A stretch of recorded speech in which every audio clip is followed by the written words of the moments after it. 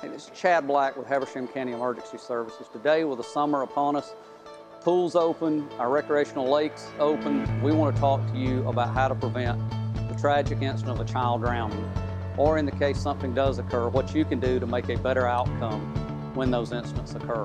Kids are around, anytime anybody's swimming, especially kids, it should be the buddy system, at least two people swimming together, even for adults. We've had where medical issues can occur, and if someone's there with you, your chances are much better.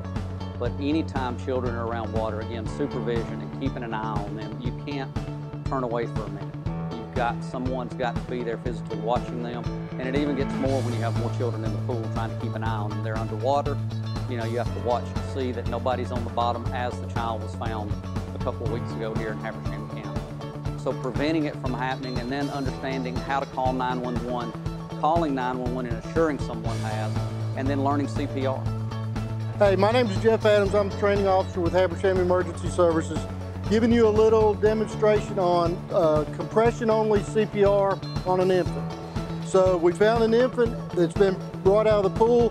Paramedics are on scene. They're going to start doing the CPR assessment and the CPR of the infant.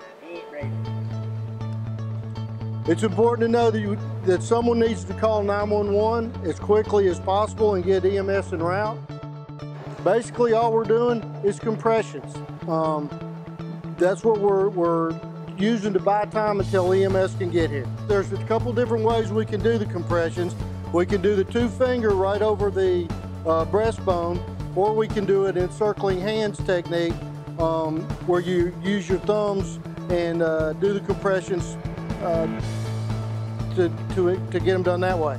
Dispatch, the 911 center, can give you instructions over your smartphone.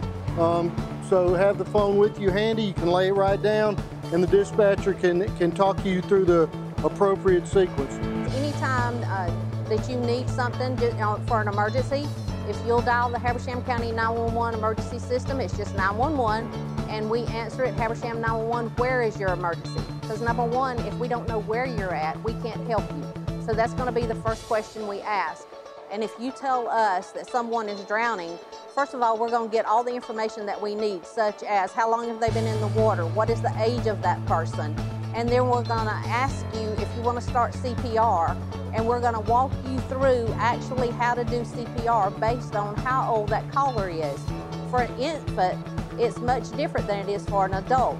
We know everybody is in the pools now, as Chad has said earlier.